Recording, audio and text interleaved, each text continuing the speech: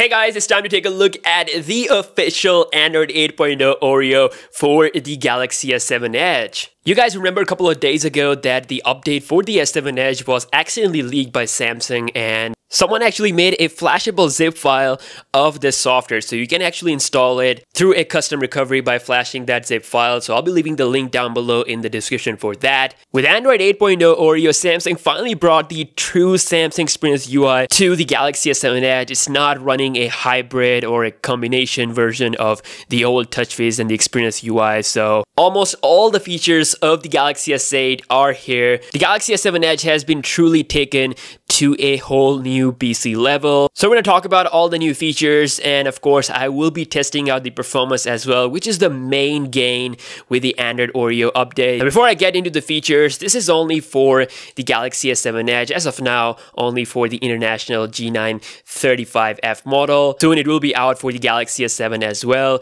the flat screen Forgotten Warrior. Alright, let's talk about the new stuff. So the first thing that you're going to notice is the changed look. So the old TouchWiz look is gone and you have the new Experience UI look. So it's the new launcher that we have with the Galaxy S8 and Note 8 and also a bunch of other new phones that came with the Experience UI. So everything is exactly the same. The app drawer, the home screen. Of course, you don't get the infinity wallpapers of the S8 family with the Oreo, but that's fine. Holding on to the home screen, we have the same options, of course, wallpaper, themes, widgets, and home screen settings. Everything that we have with the Galaxy S8, like the ability to hide applications, change the home screen grid, everything is here with the S7 Edge. And it's also extremely fast. I've been really impressed with the performance, so I will be doing a speed test, extensive speed test in my next video against the S8, so be sure to stay tuned for that. Now, one new change with the lock screen is that when you press on the timer, it shows you the second counter as well. It's a small change, but I really like it. Moving on, you now have the ability to add custom colors to your folder. So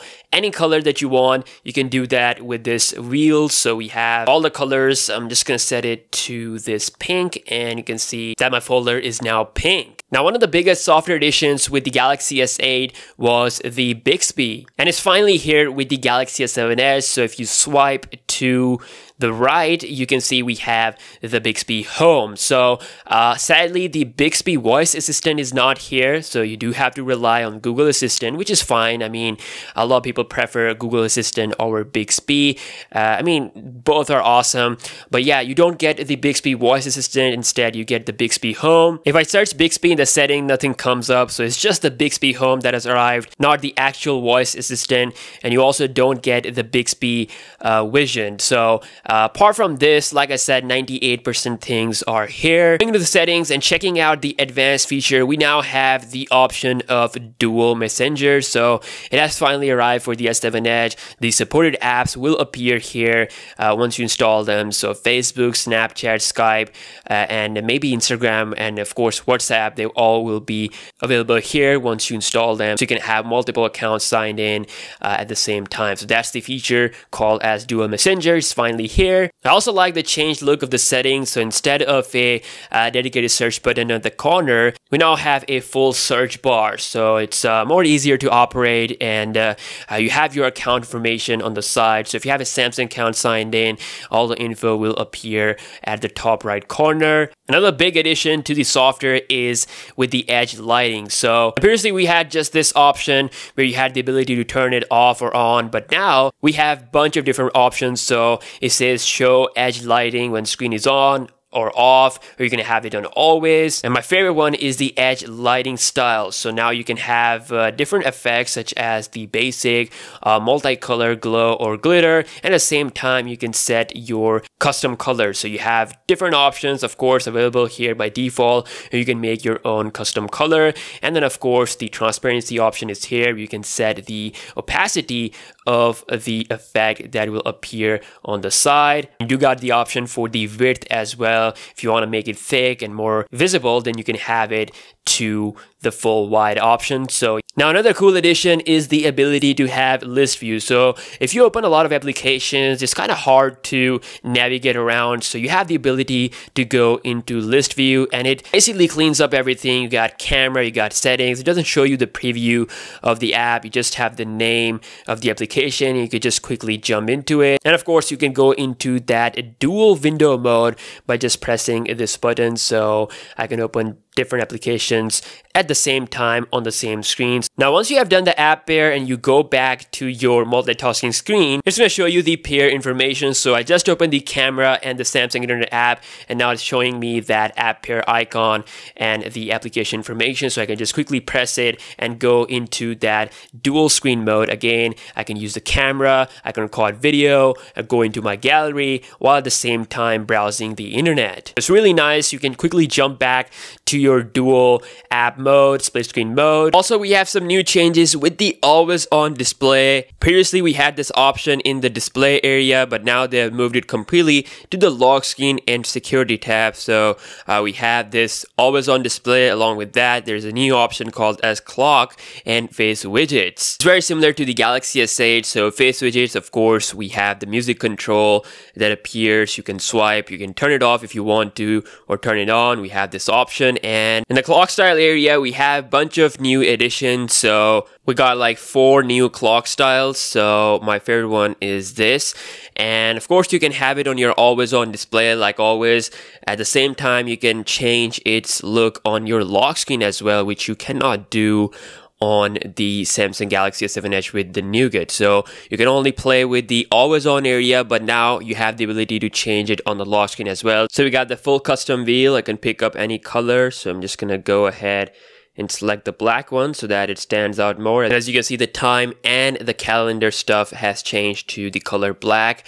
And at the same time, of course, I can change the lock screen type as well. So I can set different clock style on the lock screen and different on the always on display area. So as you can see, I have a different clock style on my always on display. Of course, the face widget thing is also here. If you have music, you can play that. But when I wake up the display, you can see on the lock screen, I have a different clock style and different color for my calendar and my custom text as well. So this is really good. A huge new customization addition with the always on display. Now we do have a new keyboard as well. So now we also have an update to the Samsung keyboard as well. So we do have a full bar up here right above this number keys. We have the emoji, got the sticker thing going on, and then of course we have the Gif keyboard or Gif keyboard. So you have all your trending GIFs here. You can go into happy, fun, so different categories, different moods, and it's a really nice addition to this keyboard. I was using like